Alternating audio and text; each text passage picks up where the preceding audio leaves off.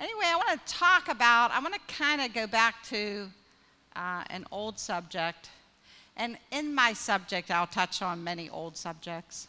They're old in the sense that we've heard them before, but with Yahweh, he likes to repeat himself because we're slow. You know, it takes us a while to get it. Does anybody remember the 4 C's? The 4 C's, the letter C. Huh? Say? Don't remember. See, there are certain things when people speak a message that just stick with me. The 4 C's, the letter C. 4 C's. Pastor Micah brought the message probably over a year ago. Again, you know, like I said today in class, time all kind of mushes together, and I might go find it, and it might be 2 years ago. You know, remember the 4 C's? Choose, clarify, change, and check. Well, like I said, when that message was brought forth, those stuck with me. And so I guess it's been about 4 or 5 weeks that I dug out my little piece of paper that said 4 C's and had those 4 words on it. And I want to do this. I was going to present it at the beginning of a class. I was going to, you know, so it ended up being a message, kind of. We're going to look at Joshua chapter 24. Because the first of the 4 C's is to choose. So, of course, in Joshua 24:14 is where the infamous line is, choose you this day who you will serve. And as for me and my house, we will serve Yahweh. Okay, so that's like the infamous choose scripture. So we're going to look at Joshua 24, starting at verse 14 and going to verse 24. And we're going to look at the 4 C's as we do this. Now therefore fear Yahweh and serve him in sincerity and in truth, and put away the gods which your fathers served on the other side of the flood and in Egypt, and serve ye Yahweh. And if it seem evil unto you to serve Yahweh, choose you this day whom you will serve, whether the gods which your fathers served that were on the other side of the flood, or the gods of the Amorites in whose land ye dwell. But as for me and my house, we will serve Yahweh. And the people answered and said, God forbid that we should ever forsake Yahweh to serve other gods. For Yahweh our God, he it is that brought us up and our fathers out of the land of Egypt from the house of bondage, and which did those great signs in our sight, and preserved us in all the way therein we went, and among all the people through whom we passed. And Yahweh drove out from before us all the people, even the Amorites which dwelt in the land. Therefore we will also serve Yahweh, for he is our God. And Joshua said unto the people, Ye cannot serve Yahweh, for he is an holy God. He is a jealous God. He will not forgive your transgressions nor your sins. If ye forsake Yahweh and serve strange gods, then he will turn and do you hurt, and consume you after that he hath done you good. And the people said unto Joshua, Nay, but we will serve Yahweh. And Joshua said unto the people, Ye are witnesses against yourselves that ye have chosen you Yahweh to serve him. And they said, We are witnesses. Now therefore put away, he said, the strange gods which are among you, and incline your heart unto Yahweh, the God of Israel. And the people said unto Joshua, Yahweh our God will we serve, and his voice will we obey.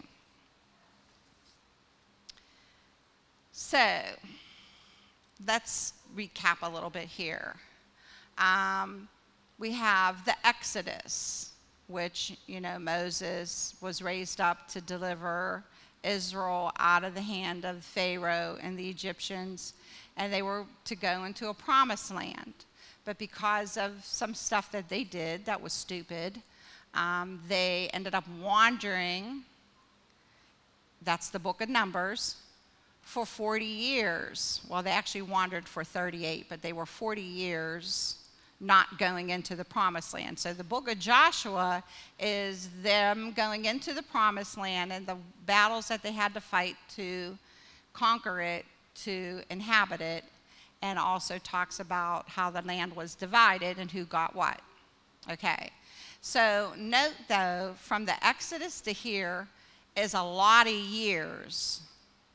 Okay, so the Exodus, the book of Exodus covers 120 years.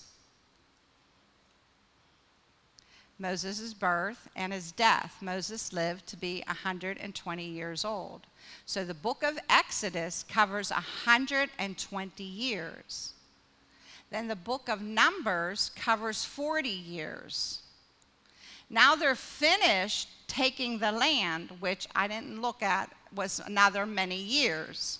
So we're looking at a lot of years from the beginning of Moses' birth to where Joshua is. Okay? So now Joshua, everything's being settled, and he puts out this proposal. Now therefore fear Yahweh and serve him in sincerity and in truth, and put away the gods which your fathers served on the other side of the flood and in Egypt, and serve ye Yahweh. So note that they are still in idolatry. They're still trying to serve Yahweh and the gods of their fathers. Not just in Egypt, but on the other side of the flood. Okay? And if it seem evil to you to serve Yahweh, if it seems no good for you to serve Yahweh, choose you this day whom you will serve, whether the gods which your fathers served that were on the other side of the flood, or the gods of the Amorites in whose land you dwell. But as for me and my house, we will serve Yahweh. So he's telling the people, y'all need to make up your mind who will be your God. If serving Yahweh doesn't seem good to you, okay. He's not fussing at you, he's saying, okay. But make a choice. Is it the God of your fathers or the God of the Amorites whose land we dwell in? Make up your mind. But I'll let you know my mind. Me and my house, we're serving Yahweh. Okay. Now to serve means keep, to labor, work, become servant or worshiper. So he's telling them, first he pleads with them to fear Yahweh and to serve him in sincerity and in truth.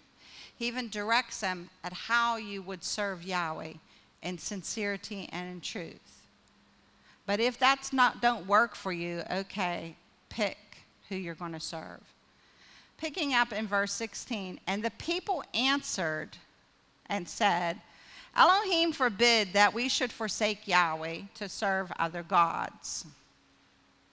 For Yahweh our God, he it is that brought us up and our fathers out of the land of Egypt from the house of bondage, which did those great signs in our sight, and preserved us in all the ways therein we went, and among all the people through whom we passed. And Yahweh drove out from before us all the people, even the Amorites which dwell in the land. Therefore will we also serve Yahweh, for he is our God. So the people are saying, what? Why would we serve some other God when Yahweh is the one who did all these things for us. Okay, but they have idolatry.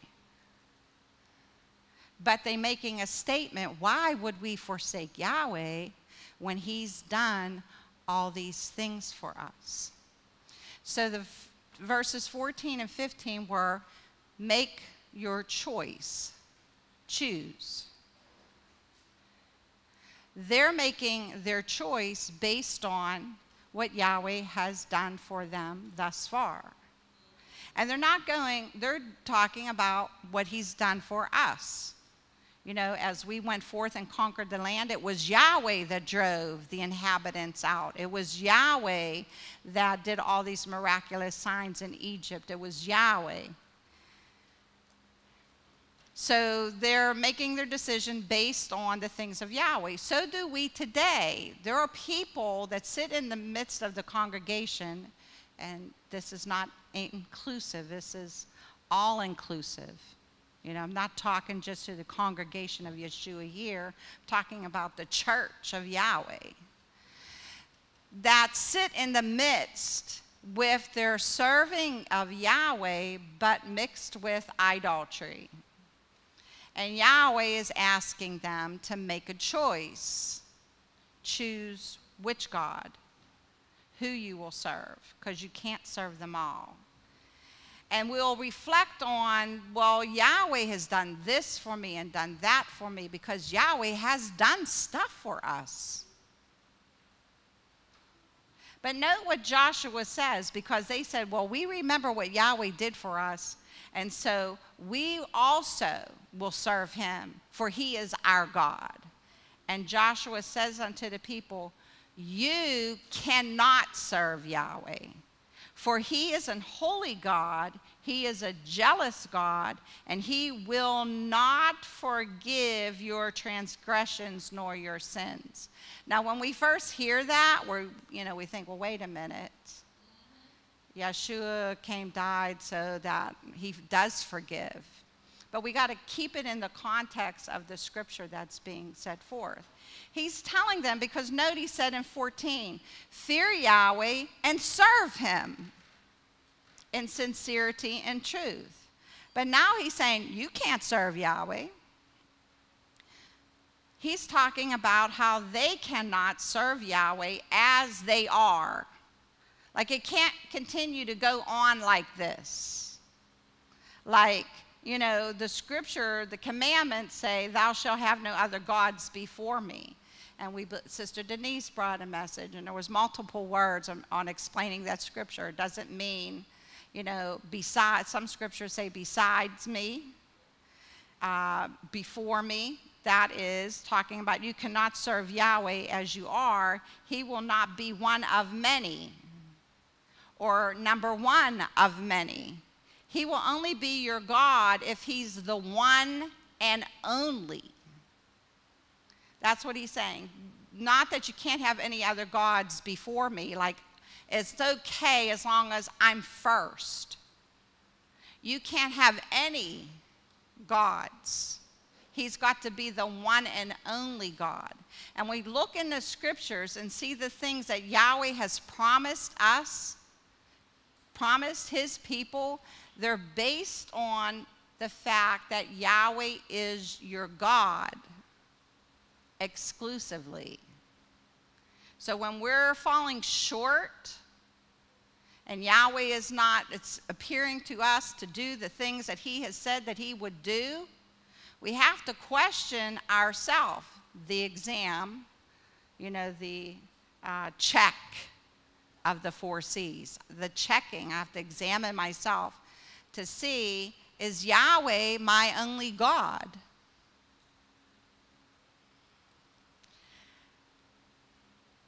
Exodus chapter 20, verse 5 says, thou shalt not bow down thyself to them nor serve them, for I, Yahweh, thy God, am a jealous God.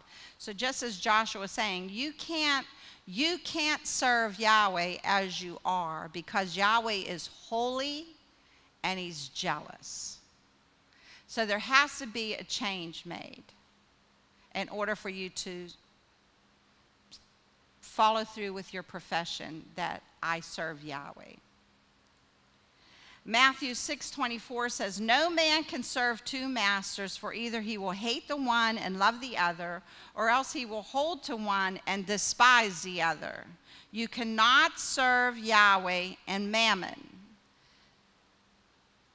Usually that mammon, we say, oh, it's money. But mammon is a variance, an inordinate desire of gaining and possessing wealth. Covetousness.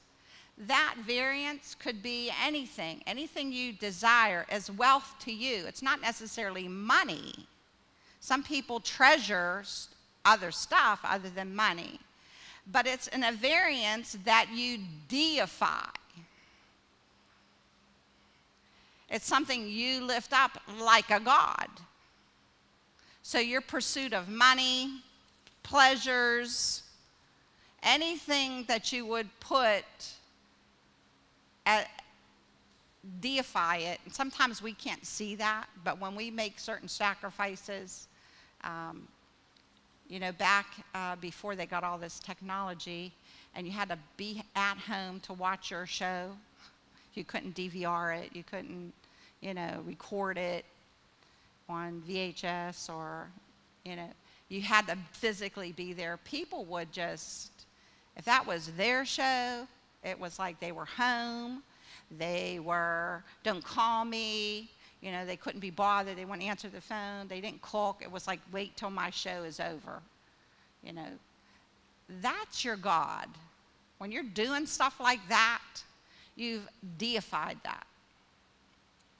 Somebody who gets a new car, it's don't touch it, don't, are your feet clean?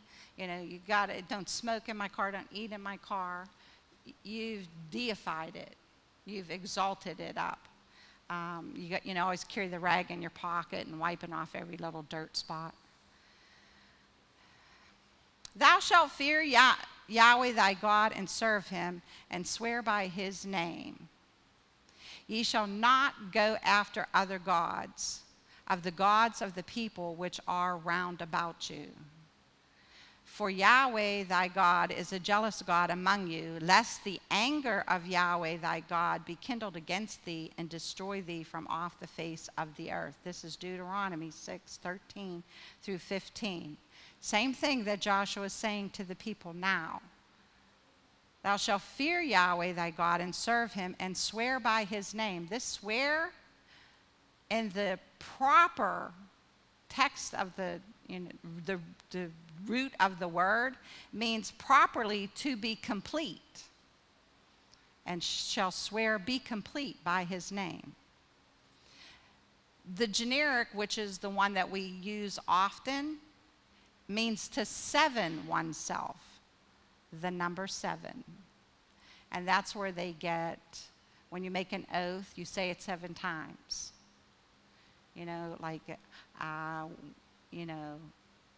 Whether it's marriage or divorce, you just got to say it 7 times, and that makes it a done deal. So it's the thought of 7 oneself. I found that interesting because it's the number 7. But note here, because sometimes we'll look at and we'll think about, well, the idolatry in the scriptures, we know that type of idolatry, for the most part, is gone. Nobody's got these huge statues, and they're not worshiping Zeus and in that form, okay? But he says in Deuteronomy, you shall not go after other gods, of the gods of the people which are round about you. So the people that are around about us, in this country, other countries have their own, traditions and things. We shouldn't take on their gods. So with that, I just want to throw out these things that we do, stress relief. The world is stressing me, my job is stressing me, kids are stressing me, I need a drink. that's the gods of the people which are round about you. That's their method of de-stressing. That's their idolatry. Because Yahweh's supposed to be your all in all. He's supposed to be your source of peace. Smoking. You know, people will watch certain or listen to certain kinds of music, or, you know, whatever that is that the world around you does to get rid of stress, to relax. If you're doing those things, you're taking on their idolatry. Because Yahweh isn't your God. Because you didn't turn to him to, you know, in the stressful situation, in the situation that's frustrating you, to get, or to even for relaxation, to get peace. You're turning to something else. And usually it's to what the people do, what's common among the people. So that's what he says here. Ye shall not go after other gods, the gods of the people which are round about you. And he says why? Because if you're looking at Deuteronomy 16:15, the first part of it is in parentheses. So let's say I take out the part that's in parentheses for right now, and I read it. Thou shalt fear Yahweh thy God and serve him, and shall swear by his name. Ye shall not go after other gods of the people which are round about you, lest the anger of Yahweh thy God be kindled against thee, and destroy thee from off the face of the earth. So when you do that, the anger of Yahweh is kindled against thee. What's in parentheses is why. Yahweh will do this because he's a jealous God. He's not going to share you. Think of relationships, you know, especially intimate relationships. You know, you're not supposed to share your husband with anybody else. Not just females, you know, even his friends. It's like he's exclusive to you. Your wife is exclusive to you. Now, I'm not talking about lording over. You know, you get jealous when they begin to give their attention or their affection somewhere else. Yahweh is the same way. We have entered into this binding relationship with him, and he expects that intimacy, and he's not going to share you. He's not going to share you. Instead, he will destroy you. But it's not personal, because he's destroying all the wicked. You just have joined the wicked. So he's going to destroy you with the wicked. If you forsake Yahweh and serve strange gods, then he will turn and do you hurt and consume you. After that, he hath done you good. Okay, pay attention to that. So that means you're in a relationship and he's done you good. Remember what the people said. Oh, wow, no, we would not. Elohim forbid. We will serve Yahweh because he did this and he did that. All the good that Yahweh did. So he done good. And then they turn and serve strange gods. He will do you hurt and consume you. Hebrews says, for if we sin willfully, after that we have received the knowledge of the truth, there remains no more sacrifice for sin, but a certain fearful looking for of judgment and fiery indignation, which shall devour the adversaries. This is saying the same thing.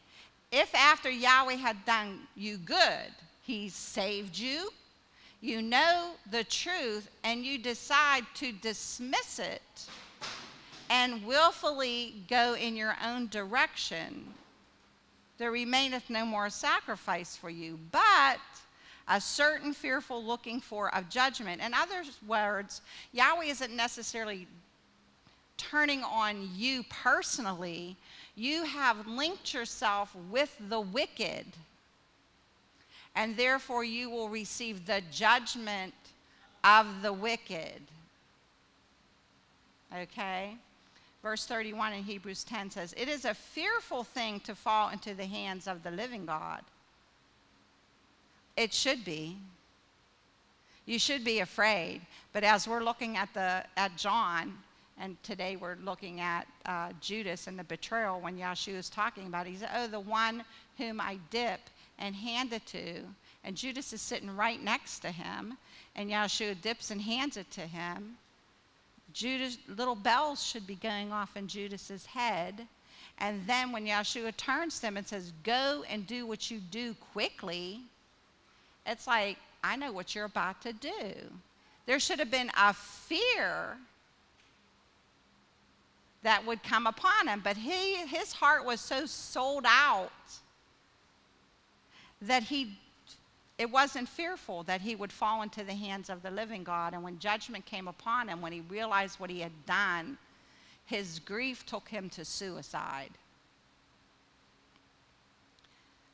Still in Hebrews 10:35, "Cast not away therefore your confidence," your faith, because if you look at Hebrews chapter 10, he's talking about faith. "Don't cast away your faith, which hath great recompense of reward."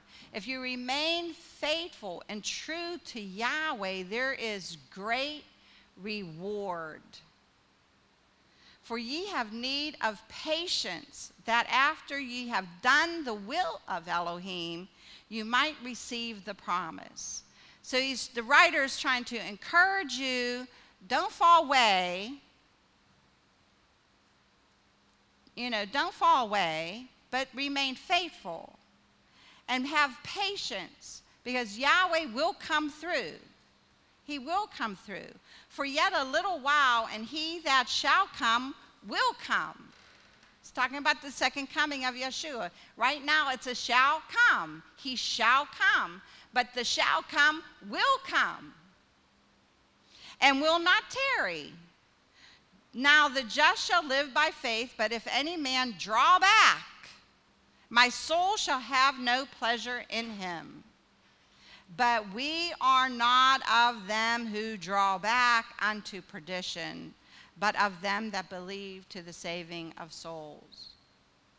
We're not the drawbackers. We're not the one that's turned. We're not the one who brings other things into the relationship that we have with Yahweh.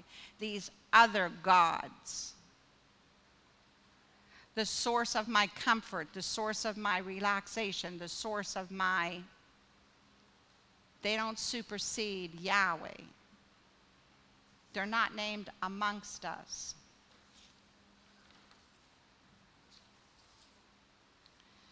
Back into Joshua, verse 21. "And the people said unto Joshua, Nay, we will serve Yahweh." So Joshua asked them, verse 14, "Fear Yahweh, serve him in sincerity and truth." Don't just serve him any kind of way, but in sincerity and in truth. Put away the gods of your father that your father served on the other side of the flood and in Egypt, and serve Yahweh. "And if it seem evil unto you to serve Yahweh, make a choice. Choose." And verse 17 and 18, he's clarifying. "For Yahweh our God, it is that brought us up and our fathers out of the land of Egypt and the house of bondage, and which did." So he goes on talking about, we are acknowledging, we're clarifying who the God is we want. Right? We're making a choice, and then we're clarifying that this is that God. And then in 19 through 21, it's the "Are you sure?" Now the "Are you sure" isn't a part of the 4 C's, but it's the "Are you sure?" Like, you made your decision, and now are you sure?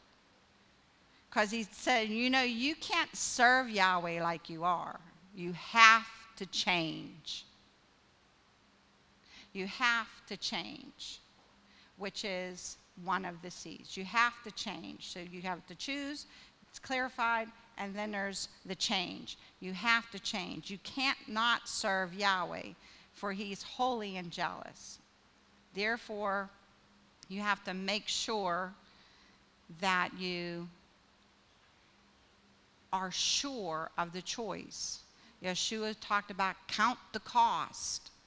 You know, he understood not everybody can do this. Now, anybody who wants to do this can do this because Yahweh does it through you. The point is, we can't do this. You know, that's why the scriptures tells us it's him that even gives us the desire to want to do. And then he gives us the power to do. So it all comes from him. But I have to have faith in that. I have to believe that that's the case. I have to believe that what Yahweh said is true. And I have to stand on those things and not let these other things that we're labeling idolatry come into the picture. Or I'm going to have the wrath of Yahweh against me because I have joined myself with the wicked. Even though Yahweh's there in the picture, he's just not exclusive. Okay? The scripture talks about in the last days in several places, but one of the scriptures talks about how there'll be lovers of pleasure more than lovers of God. See, it didn't say they don't love God. They just love other stuff more. So guess where those people are? They're in the church. They love Yah. They just love other stuff more. So they're in the church. These people are in the church. They were in the midst of the congregation of the people. These idolaters, these ones who thought they could serve Yahweh and other gods. They're in the congregation. Then at the end, he gives the check. Okay, now you are witnessing because the people say, oh, no, we want to serve Yahweh. So he says, you are witness against yourself that ye have chosen Yahweh to serve him. In other words, all the congregation is saying, we will, and he's saying, you're witnessing against yourself. Everybody's witnessing that you all have made this profession that you're going to serve Yahweh. Then he says to him, okay, so now here's what you have to do. Put away the strange gods which are among you. When you look at the book of Acts, chapter 15, after they go to the council, now Paul has been putting forth his ministry to the Gentiles. He's been presenting Yahshua, the gospel of Yahshua. And people have been receiving salvation and being filled with the Holy Spirit. You have Jews, Judaizers, who go in, and because they're not doing certain things that they felt were written in the law. Now note that this is about salvation. This isn't about they shouldn't do it. It's about to be saved. The big issue is circumcision. They weren't getting circumcised, therefore they were not saved. So Paul has a meeting with the elders in Jerusalem to say, you know, this can't be. So their conclusion was, okay, this is what we'll tell these people. This is what you have to do. And there's a little list. And that little list is all about idolatry. In other words, you can come just as you are. You don't have to get circumcised or any of these other, go through ritual baptisms and cleansings and the things that the law said. You don't have to do any of that, but you can't be worshiping your idols. You have to forsake your idols, come into the synagogue and be taught. This is not anything new. It was said in Deuteronomy, and I'm sure I can find it in Genesis. It's being said here, Joshua is saying it to the people. You have to forsake all the other gods. You have to put away your idolatry. When Jacob, when Jacob was living with his uncle and got him his 2 wives and the concubines, and finally he's going to go back home. I'm sure y'all know that his uncle was an idolater. He had foreign gods. He worshiped other gods. Now, that didn't mean Jacob did, but he allowed his wives to do this. He may have, to appease his women. Men, take note of that. Do not appease your women and forsake your God. So when he was coming to a place of now he's going back home unto his father's household, Abraham's household, the father of faith, you note what he does. He makes them all get rid of their idols. Y'all got to get rid of all your idols. We cannot cross over until all the idols are gone. So it's not nothing new. Yahweh has always demanded that of his people. We have to get rid of the idols, whatever those things are, whatever you put such value on that you will forsake your Bible studies, your church time, your, time for, to commune with the saints, for going to feasts, whatever excuses that anything that supersedes that or supersedes your right living, you forsake your prayer time, whatever is occupying your time, whether it doesn't have to be stuff, it could be people, your friends, maybe more intimate relationships. If those things are interfering with your walk with Yahweh, they are idols. And Yahweh is saying, make your choice. And if he is your choice, then this is what you have to do. Put away now. Put away the strange gods which are among you, and incline your heart unto Yahweh, the God of Israel. And the people said unto Joshua, Yahweh our God will we serve, and his voice will we obey. Note as we've gone over these things, the strange gods which are among you. So he's talking about the strange gods which are among you, but he also talked about the gods of the people which are around you, and the gods which your fathers served. So these gods can come from different sources. Some of it's training, like their fathers, their heritage brought in idolatry. And if you look and go through the Old Testament, they never actually got out of that. They never got out of it. They would have seasons, but always idolatry looks good. It has something better.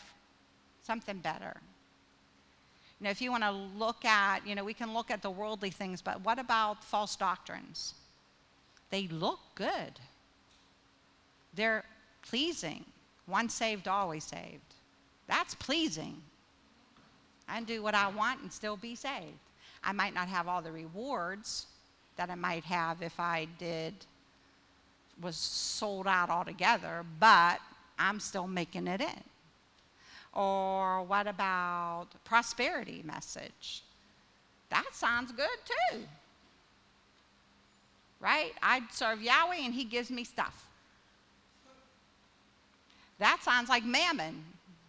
That Yahweh is, I'm calling Yahweh my God, but it's really the mammon, the reward that I'm after. I don't really want Yahweh, I want the reward. Idolatry.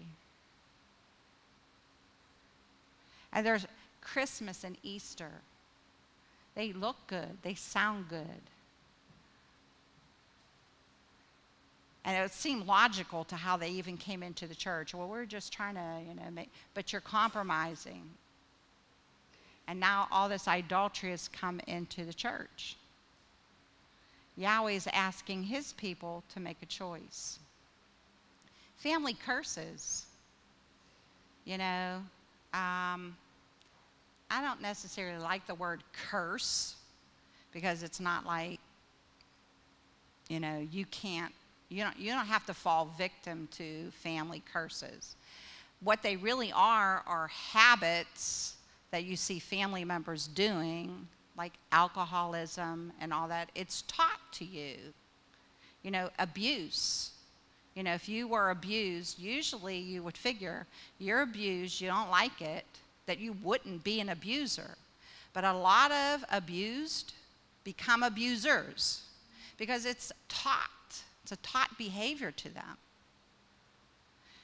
So in Yahweh, you don't have to bring those things along, but a lot of times our idolatry, whatever that is, alcoholism, you know, drug addictions, all of that you can look and say, well, mom did it, grandma did it, granddad did it, this one, you know. It's trained behavior. You would see that they did it under stress, or, you know, that was their coping mechanisms, or to turn off the world, okay? Yahweh is supposed to be your coping mechanism. So it's idolatry. The people in conclusion said, Yahweh, our God, will we serve, and his voice will we obey. Now, if you continue reading the book, and I'm talking about the Bible, you will find that they lied or forgot. I'll be nice. They forgot and continued on with their idolatry. So you will hear again and again and again through the scriptures in different shapes and forms Yahweh making this proclamation to his people. And he's still doing it today.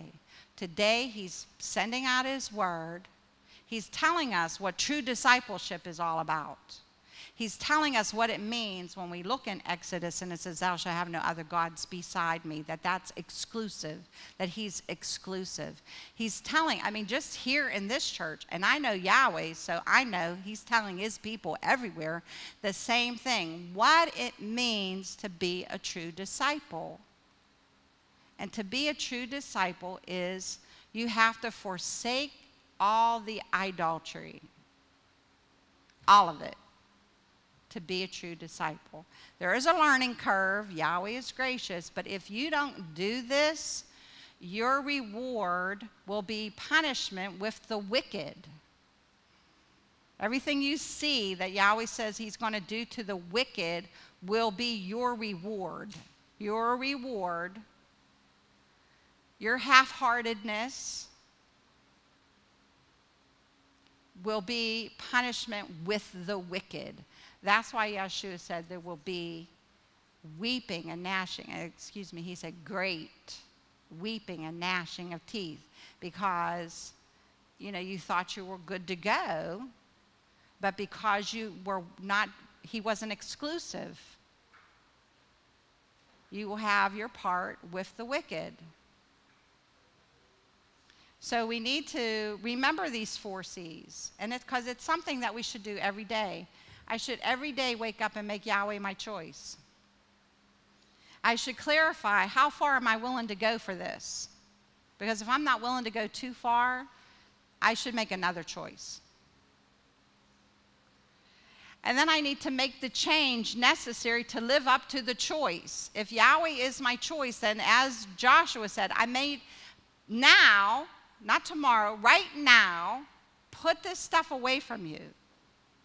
And then tomorrow you have to do it again, because the stuff has a tendency to want to come back. And then you check. You examine yourself, your views, your thoughts, making sure everything is lining up correctly. If you have questions, you ask. Ask pastors, ask people that you have put around you. Ask Yahweh. And then the next day, you start all over again. Today, I make a choice. Yahweh, you're my choice. And this is what I'm willing to make to shore up that choice, what I'm willing to do. And I'm willing to change my views, my thoughts, to line up with what you say I need to do. And I'm checking all along the way. And the next day, the same thing. And the next day, the same thing. It's a daily thing. It's not a one and done. That's part of the problem in the church as well. People think it's a one and done. That's once saved, always saved. Yahweh don't do one and done. It's every day. Today, now, He always speaks in the present. And then once tomorrow comes, today, now. Choose you this day. So in the morning, choose you this day. 6 months from now, choose you this day whom you will serve. Because actually, if you think about it, we'll be doing a Yahweh thing a few days, and then I did a me thing. Right? Oh, I guess you chose you that day and not Yahweh. See, we do it, but now I want us to be conscious of what we're doing. So when I choose a me day, here's the other God, me. I've idolized me. I deified me and my wants and my desires. And I'll get back to Yahweh tomorrow.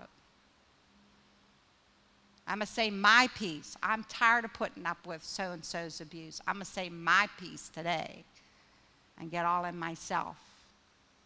That's my choice today. Today I serve me. I'm going to the bar. I'm going clubbing. I'm choosing me today.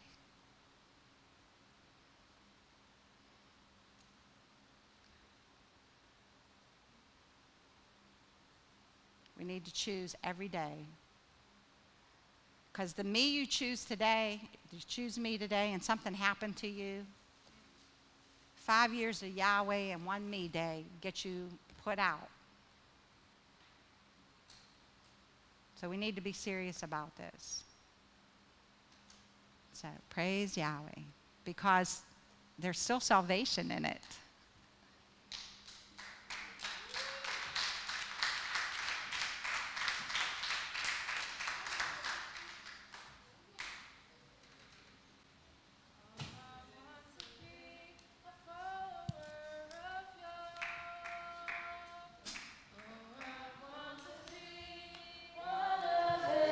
Desire.